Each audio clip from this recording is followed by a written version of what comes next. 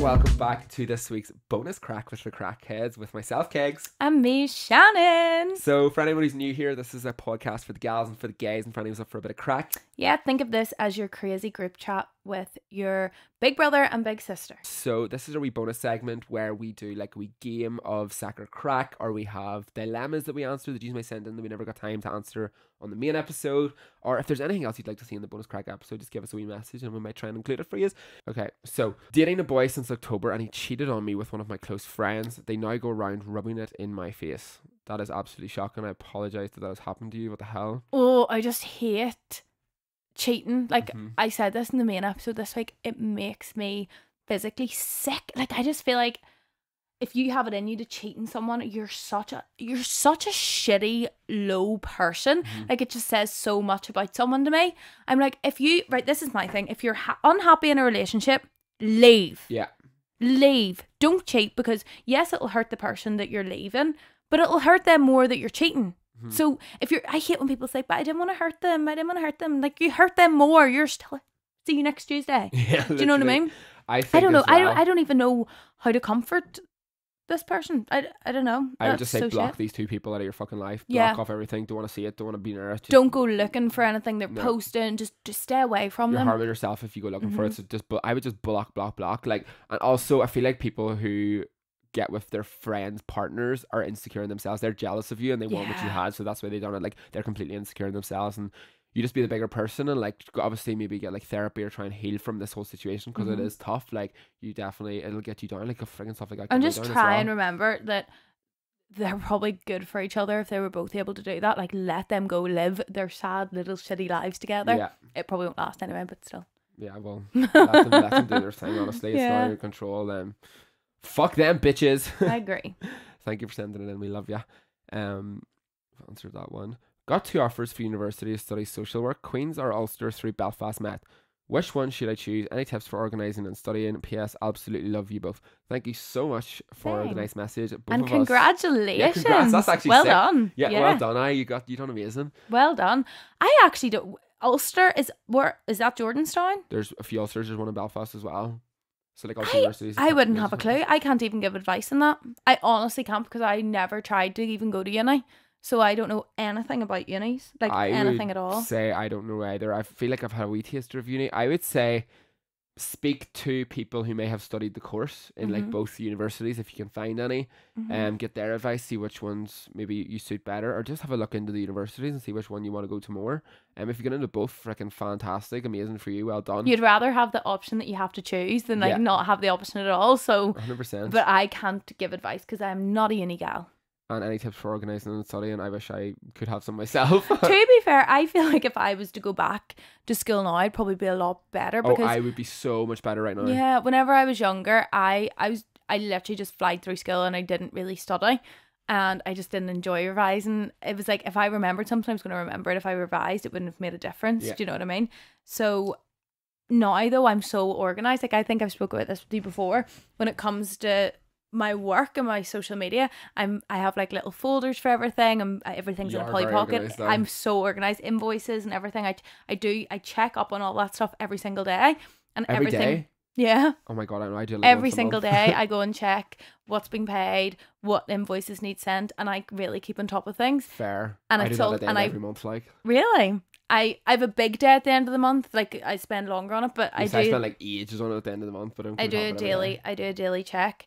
So I feel like I've got a lot more organised as a person, and I enjoy doing stuff like that. So I think if I was to go, I keep kicking something.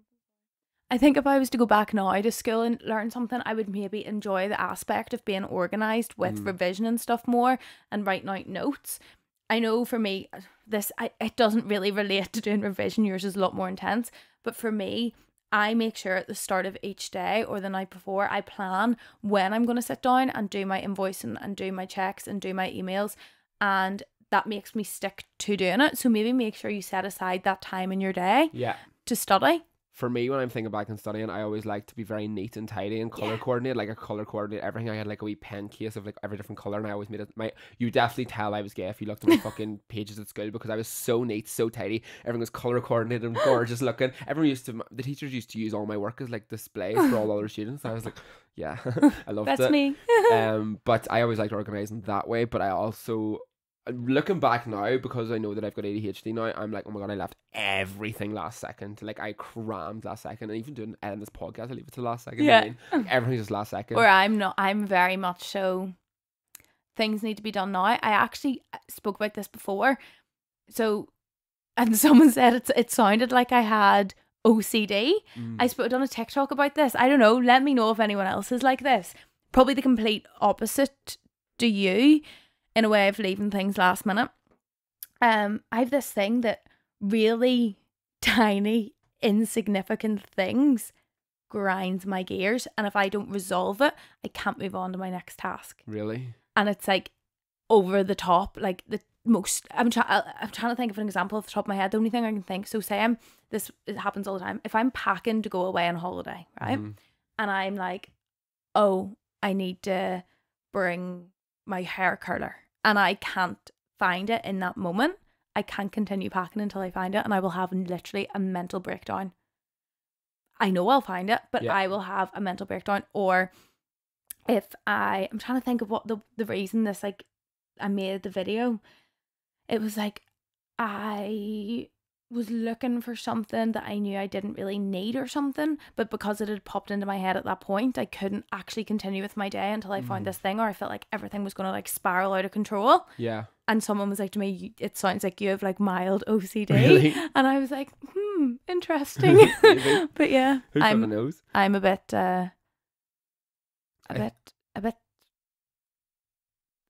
I need everything done now and then. Fair. Yeah. See, I'm not like that. I leave everything last second. But one thing that I just came to my head there now that might be a good tip is that whenever you're doing tasks, obviously we've got loads and loads of stuff to do on your to-do list, always try and do this thing that's like most challenging or like the most work first, because it releases dopamine when you actually put effort into things. So if you release dopamine doing that first task, it's easier to continue. You'll have motivation for the rest of the stuff you need to do. I need to get better at that myself. Like, I know that's how my brain works, and I need to like get better at doing that. But I always end up doing the easier, the nice, simple tasks first, and then I'm like, no time to do the big one. But yeah, good luck with everything. I'm sure you'll make the right decision. You are incredible for getting into both choices. Well done. And we love you. Thank you so much. Right, we'll do one more on the bonus crack. All right, because I'm really hungry. I'm starving. What should we eat? I want to go to Wing It. I've never been. I haven't been either, but like I'm really not. I don't know how wings all over. You can get boneless ones. I might try the wings anyway. Just apparently they're really good. Okay, let's messy. At least we're not on a date. Yeah. So I am an Australian girl who has fallen in love with an Irish fella who is 6 years older than me. He has moved back home, and we aren't together anymore, and we regularly talk. I am wanting a future with him, but unsure if I let it go, as it's the distance, and I am not sure how to have the convo. 6 years. I used to think 6 years is a big difference, but it's not even. That's the magic number. That's what we were speaking about last week, because Kegs was speaking to someone that's 6 years younger than him. No, I deleted that TikTok, I can't lie. Did you? Yeah, because I sat and edited that and everything. It gave me the fear. Like, and it was doing good. I kept it for the actual podcast listeners, not just randoms on TikTok.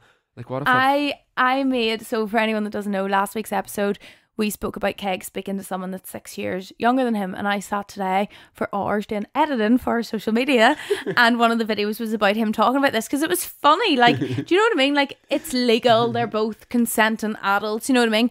He deleted it. I apologise. I just couldn't. I was getting anxiety. I think I've had anxiety all day anyway, and I just topped it off. I was like, no, I can't be arsed. I still have it saved. I'll repost it when your anxiety's gone. I'm joking. But yeah, so I would say that is a difficult one. Are you willing to move to Ireland? The thing is, you need to have, she's saying she's nervous to have the conversation. You just need to have the conversation. Yeah. Like, that will answer so many, because there's no point you sitting worrying about it if he doesn't feel the same. Mm-hmm.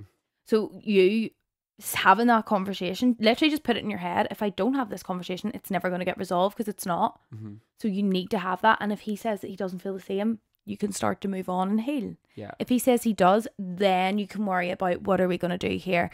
Are you going to move to Ireland? Is he going to move to Australia? Are you going to do long distance? Then you can take them steps to work that out. I think I would move if I fall in love with someone. and they were willing to make it a go, I think I would move country.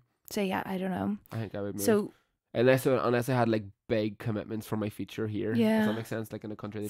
But then it's because I'm such a home bird. So like, obviously I don't have the same situation, but my boyfriend moved to Australia before I moved, and he asked me to move with him when he was moving, and I just said no.